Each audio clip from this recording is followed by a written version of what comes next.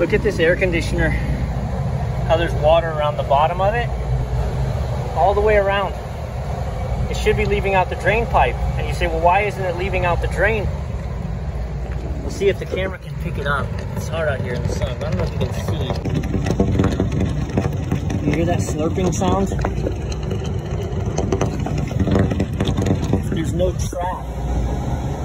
If there's no trap, the very bottom of this pipe is water leaving, but the top of it is air being sucked back in, and it's blowing the water into the system, and you're gonna get that, and you're gonna get leaks in your roof, and you're gonna get mold in your ducts. There has to be a trap on every air conditioner. No trap. No trap. Outstanding. I can show you what I mean about the trap. So this is a trap. So water has filled the entire base and then it trickles out, and this is not sucking any air in. And you'll notice this is the only air conditioner that is dry all the way around the bottom.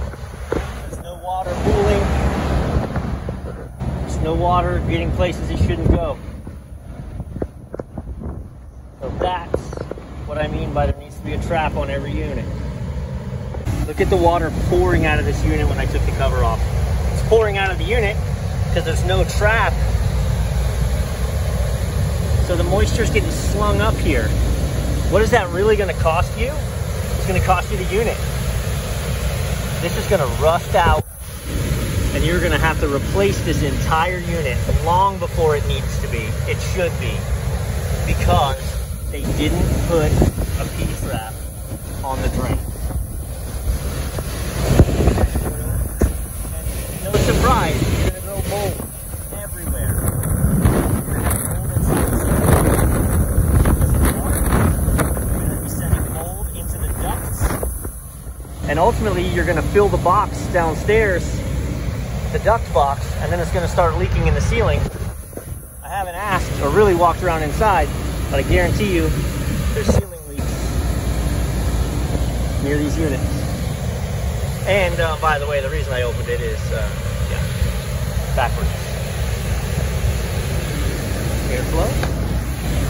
Behind door number 2. Airflow. And these are gross, so there's no flipping these around.